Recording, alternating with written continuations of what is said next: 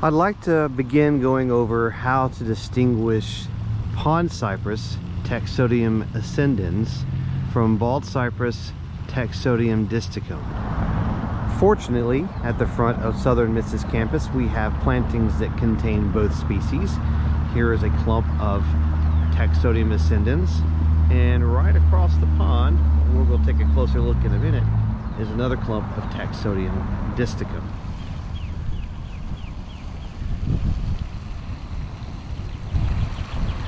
Both trees have deciduous needles.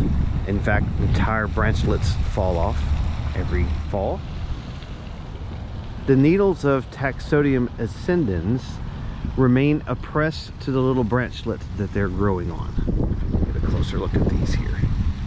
So you can see, well, you may not be able to see in the video, the needles are only a centimeter or so in length, and they're all closely oppressed to these little branchlets that I'm shaking.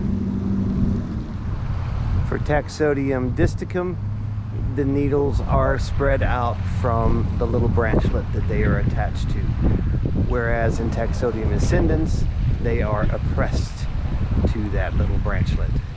So the needles are easily distinguished. With Taxodium distichum, a little bit harder to spot because they're stuck to the stem on Taxodium ascendens.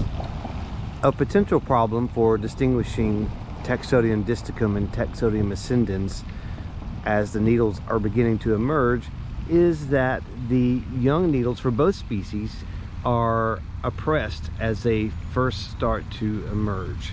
And so a young twig like this one on Taxodium distichum can have an appearance, the needles can have an appearance of Taxodium ascendens. However, if you look further up the stem, you can clearly see that the older needles are separated from the stem or not oppressed to the stem. The bark for both species peels off in long vertical shreddy flakes.